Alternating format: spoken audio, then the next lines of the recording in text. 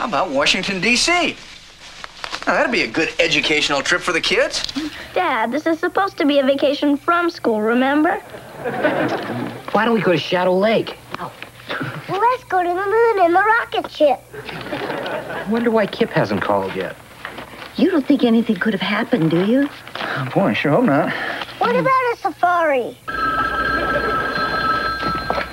Hello? Oh, hi, Kipp. Yeah, well, how'd you do? You won? Oh, Hey, way to go, huh? Fantastic. Well, tell me all about it. Well, how did you do? You scored 2 goals? Kipp scored 2 goals. Oh, Kipp, I'm so proud of you. Hey, just for that, you can bring a friend along on our camping trip. No, not her. Okay, well, good luck. Goodbye. That's my boy. That's my grandson. That's my cousin. You know what? So proud. He told me that he faked the goalie out. Yeah. When did he come I wonder if he did it home? with his feet or his head. I wish I could have seen That's it. great. You know, isn't this I know, wonderful? I'm so proud of him. Oliver, aren't you excited? I mean, Kipp's team just won the first playoff game of the state championship. Big deal. Kipp wins a game in the quarterfinals and everybody goes crazy. I get a C+ on my math test and nobody even notices. We're still recovering from the shock, Ollie. Hey, you know what? He told me that he faked the goalie out all by himself. He was coming down the field. He was dribbling this way, dribbling that way. All of a sudden, he goes to kick, faked the guy out. The guy jumped. He kicked it in, goal. You're That was his kidding. first one. I He can't said that believe he drew the goalie off. He came...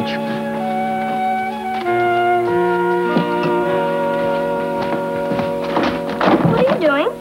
I'm trying to imagine what it'd be like being an only child. We're all going down to the soda shop for some hot fudge sundaes. You coming? No thanks, I've lost my appetite. Oliver, you must have read my mind. Huh?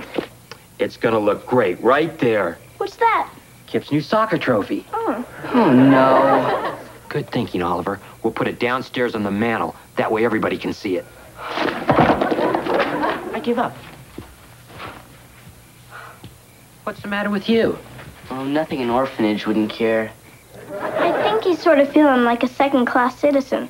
Second class, try standby. I've gone through my whole life feeling like Kipp's a tuxedo and I'm a pair of brown shoes. Come on, Ollie. You know that I love you both the same. Yeah, well then why is Kipp the one that's always getting rewarded?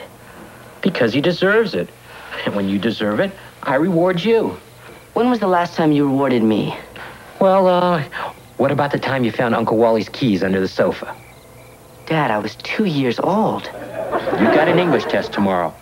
You want to be rewarded? Do better than a C+. Come on, let's go grab a soda. No, thanks. I'm gonna stay here and study. What? I'll stay here with Oliver, Uncle Beaver. Okay, great. You know, I'm proud of you already. Okay, let's see.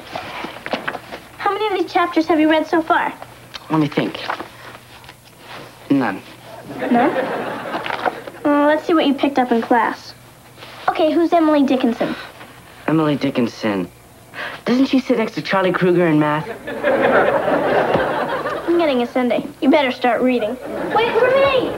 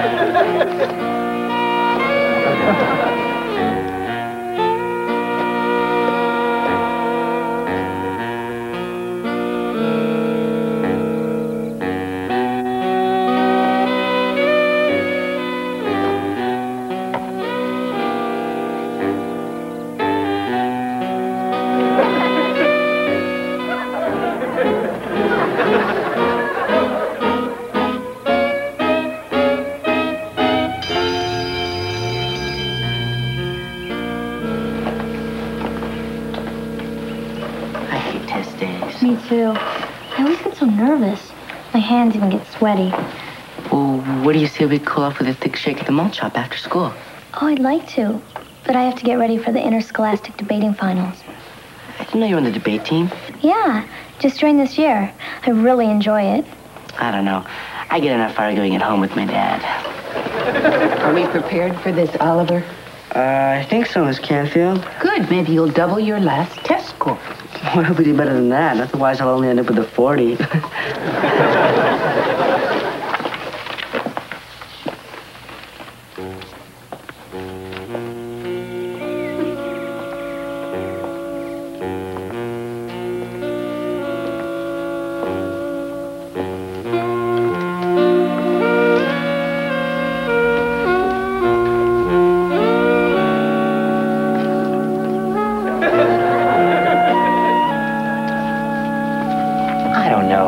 Why don't we just make it easy on ourselves and go to Shadow Lake? Come on, B. We go to Shadow Lake every year. Exactly. And we know right where it is, so we wouldn't need all these road maps. And we know how long it takes us to get there, so we wouldn't have to get up early. And we've been there so many times, we can just look at our pictures from our last trip and not go at all.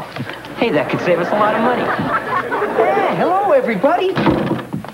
My, did we finally save up enough money to send little Theodore to camp? Do you want to go camping with us, Uncle Eddie? Don't ever call him Uncle Eddie. That's a splendid idea, you little munchkin. Hey, my kids are planning a vacation, too. Now they can just go along with you guys. Nah, I don't think that's a good idea, Eddie. Are you kidding? I'll even throw in Kurt. You bring along Mary Ellen, you'll have enough women to cook and clean and fix the tents. Hi, everybody. Hi.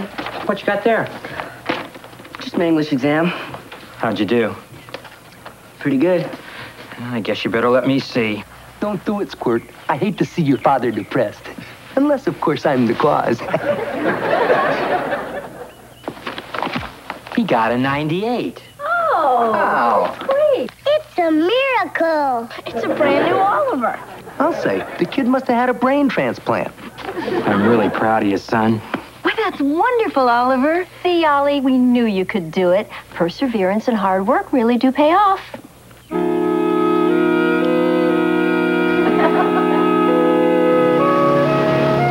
And then for tomorrow, I'd like you to read the 2 poems on pages 48 and 49 by Robert Frost. Who's Robert Frost? Not so fast, Oliver. I'd like to discuss your performance on the last test with you. Gee, Miss Canfield, you know, I'd love to, but I got a dead frog waiting for me in biology. I guarantee your frog isn't going anywhere. Sit down, Oliver. You know, I've been keeping my eye on you. You have? Yes. In all my years of teaching, I have never seen a student improve as rapidly as you have. As a matter of fact, you were the main topic of discussion at the last teachers' meeting. I was? Yes. You know, I've seen a marked improvement in all of your work. I can do worse. Your progress has been unbelievable. I've been giving a lot of thought as to how to handle this. Miss Canfield, the only reason Oliver, I want you to join our debate team. Excuse me? The drive that you've demonstrated is exactly what we need for our lead-off speaker. Lead-off speaker? I knew you'd be pleased. It will be good for you, and it'll be good for the school. We haven't won a championship in a long time. We are counting on you, Oliver, and I know you won't let us down.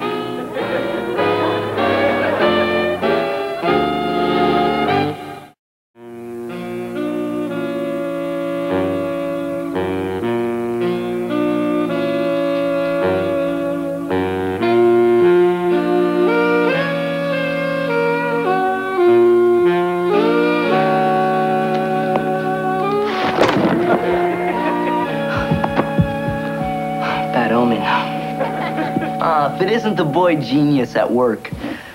Another bad omen. A little last-minute cramming before the big debate, Squirt. Just brushing up on a few weak areas. Sart and the meaning of being. You ever debated before? Once I tried talking my dad into letting Karen Cutler sleep over. A worthy topic, but I'm afraid it doesn't even approximate the pressure you're going to be under. What do you mean? Well, I mean, getting A's on tests is one thing, but standing up there under those hot lights, struggling as 1,000 people hang on your every word, That's another. Gonna be sick. Hey, just relax. That's half the key to extemporaneous speaking. What's extemporaneous mean? I'll keep you in my prayers, kid. By the way, Kipp said I could borrow a synthesizer for band practice. How's the old sports hero doing, anyway? Oh, there's an article on him in the newspaper. Yeah? Well, after tomorrow's debate, they'll probably have an article on you, too. You think so? Yeah, in the obituary column.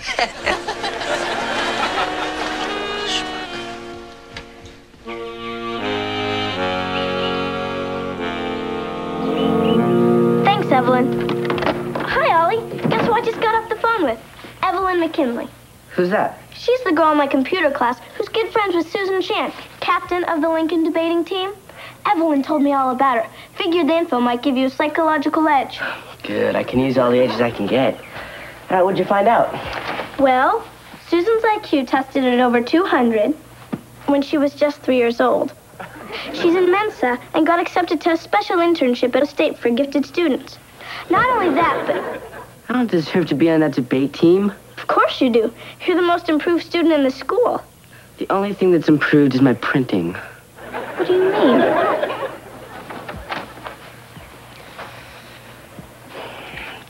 You gotta write really small to fit all the test answers here. You cheated? How could you do that? Well, first you gotta get a pen with a really fine point. I mean, why did you do it? I don't know. I needed an A. I wanted my dad to be proud of me the way he's always so proud of Kipp. After all the attention I got, I guess it just got out of hand. Boy, Ollie, you really dug yourself a deep one this time. I guess I'm too young to run away and join the army. Besides, I hate canned ham. No, you're gonna go to that debate, and you're gonna be brilliant. You think so? Sure.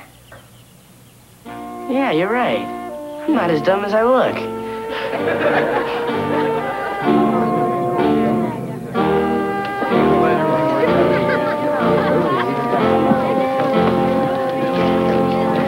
Hey, $5 says the redhead bites the dust. You're on. What's going on here? Oh, Eddie and I just made a little wager. It's not just you, Sam. I got the whole room covered. You know, some of these dopes actually think your nephew can pull this off. I'll take 20 of that. You got it. And I want to be paid the minute you lose. Dream on, pal. Susan Chan is in Mensa. Oh, great. Maybe she won't be here in time for the debate. Right. You see what I mean? It's bad genes. It's gonna be the kid's downfall. Ah, Reverend.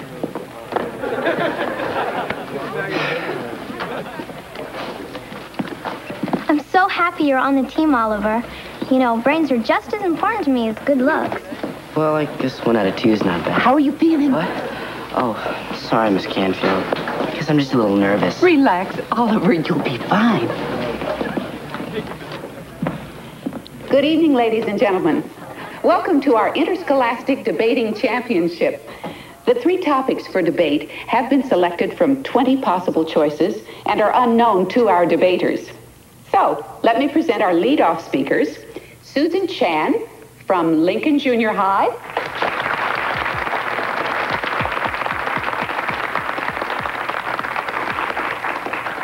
And Oliver Cleaver from Grant Avenue Junior High.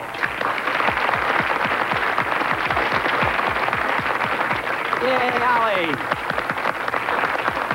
The topic for our debate tonight, resolved. Nuclear power is an effective means of supplementing our energy supply. Piece of cake. Susan will take the affirmative position.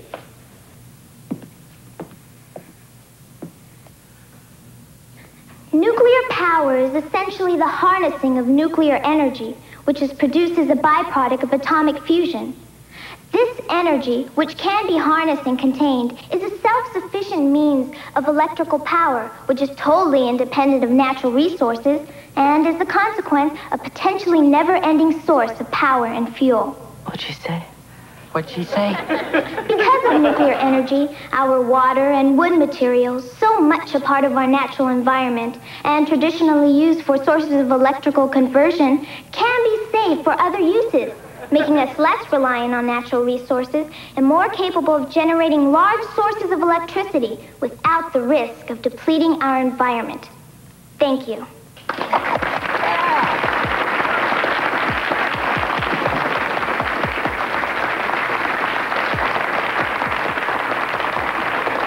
Thank you, Susan.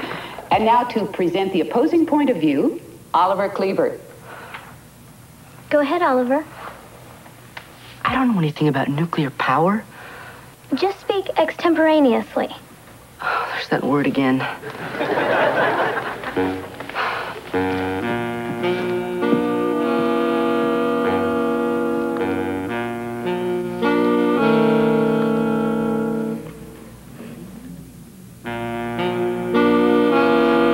Nuclear power is bad. Thank you very much.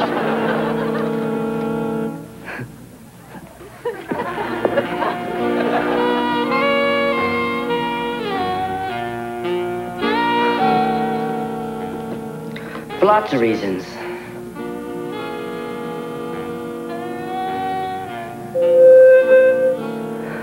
First of all, there could be an explosion, an extemporaneous one. A nuclear accident could harm our environment. I saw this movie once where there was this nuclear explosion and all these insects got really big. There were grasshoppers 12 feet tall. And let me tell you, when those suckers jumped, it was from one state to another. There were flies swatting people. I mean, it was gross. There was this guy in the movie who had 2 heads. Now, I don't know about you, but if that's what nuclear power does, who needs it? Besides, who wants to glow in the dark?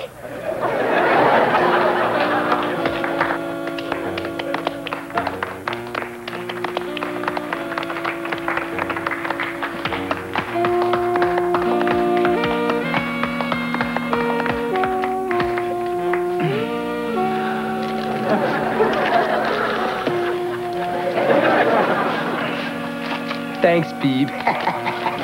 Glow in the dark.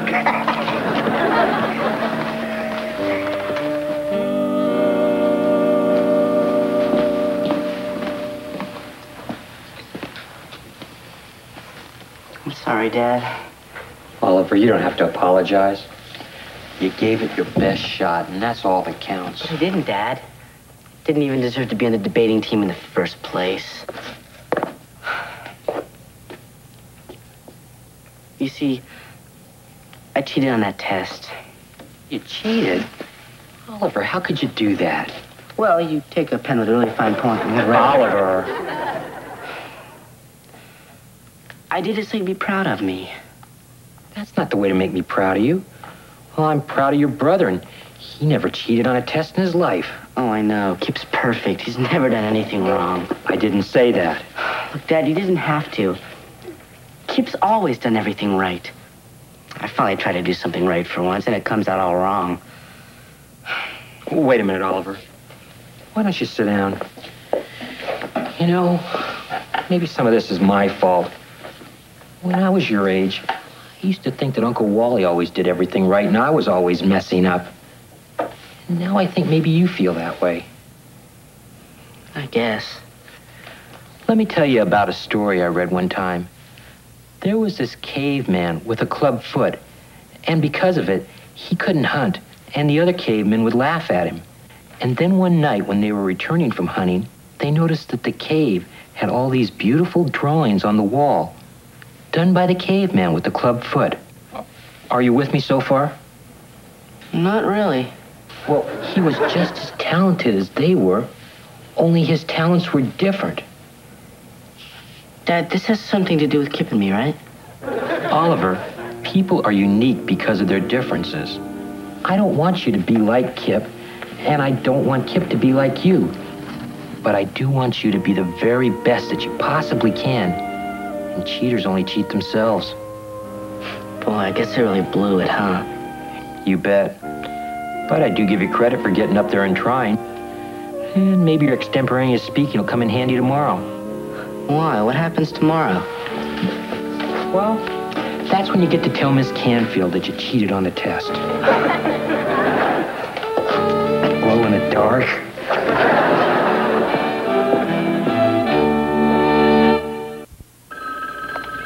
Hello?